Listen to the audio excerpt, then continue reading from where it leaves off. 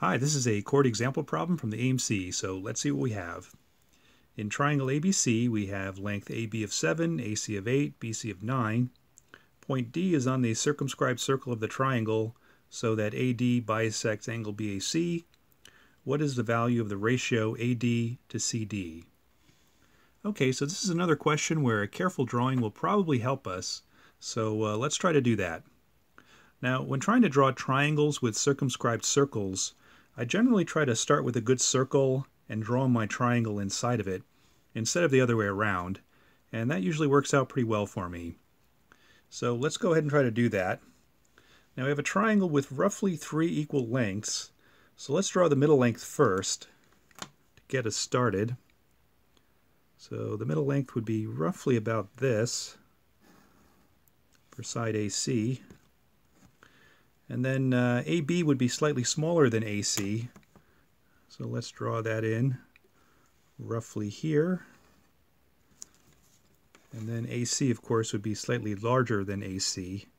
And that looks about right. So AB of length 7, BC of length 9, and AC of length 8.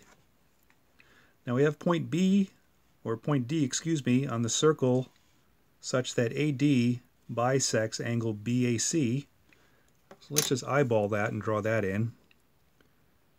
So we have the angle bisector, AD,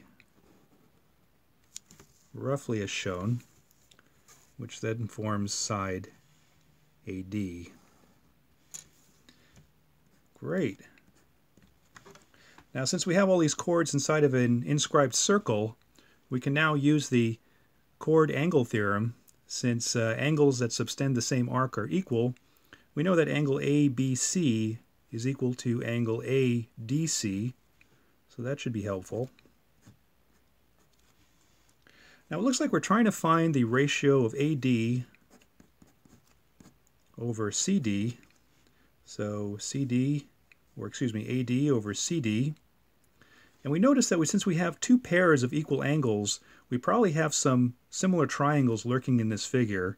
And if we look at this figure a little more carefully, we do notice that triangle ACD is similar to triangle AEB. And that makes things a little bit easier now, because instead of trying to find the ratio of AD to DC, we could just as easily find the ratio of AB to BE. And that looks a little bit easier to find, because we already know the length of AB, and we know that BE is part of an angle bisector side BC.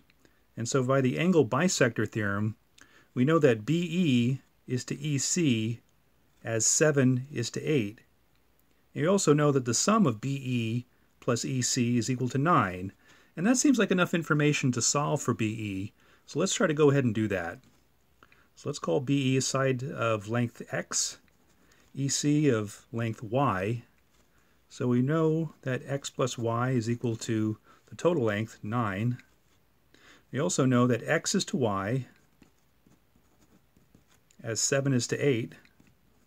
Cross multiply, 8X is equal to 7Y. And from the first equation, we know that y is equal to 9 minus x. We can substitute that in.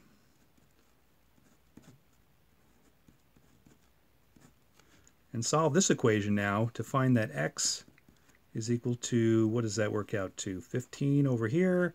7 times 9 is 63. X is equal to 63 over 15. Dividing top and bottom by 3, that reduces to 21 over 5. So now we can pretty quickly figure out this ratio, because we have AB of side length 7, we have BE of 21 over 5, so that works out to 5/3, and that's choice B. Again, a pretty simple problem if you follow the chord angle theorem and the angle bisector theorem. So hope that helped, and we'll see you at the next video. Bye-bye.